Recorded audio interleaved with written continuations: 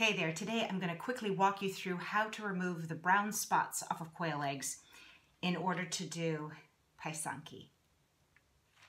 So all you're going to need beside your quail eggs is distilled white vinegar, a soft brush, and a cup of water.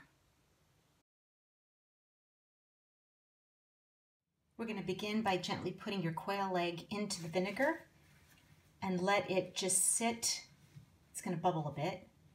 Just let it sit for a couple minutes, and those brown spots will slowly start to come off. After a couple minutes, pull it out.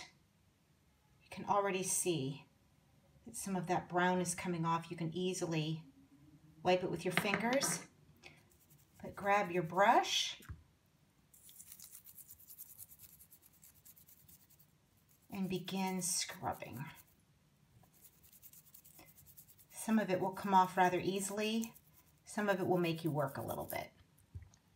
Now, to stop that vinegar from working, from taking off that outer layer, you want to dunk it into your cup of water to neutralize it. And continue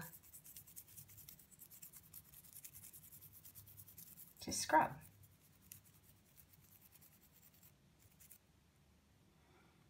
If you have a couple little spots left, just pop it back into the vinegar for a little bit.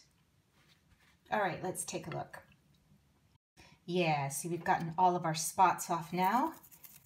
Now, since quail eggs are delicate to begin with, the less time they stay in the vinegar, the better. Dunk it in the water to rinse and dry it well. You are now ready for Pysanky. Quail eggs are terrific fun to decorate and to add to your collection of Pysanky. For any of the basics of how to do Pysanky or how to etch on a brown egg, check out the links below.